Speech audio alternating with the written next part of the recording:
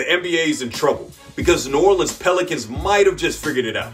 We went from roasting the Pelicans for Zion's weight problems to watching them become better than LeBron's Lakers. In a season they started out 2-14. Brandon Ingram put up empty stats and blowout losses, and Zion just hung out in Portland.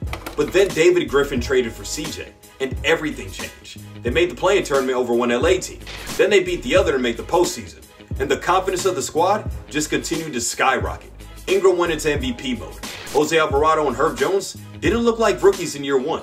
And they even gave the Suns problems. Yes, the Suns, who won 64 games in the regular season and were favored to win the 2022 title all season long. And just imagine, Zion is coming back to this team. The team will have a legit chance to be a top 5 seed in the West and contend for titles for years to come.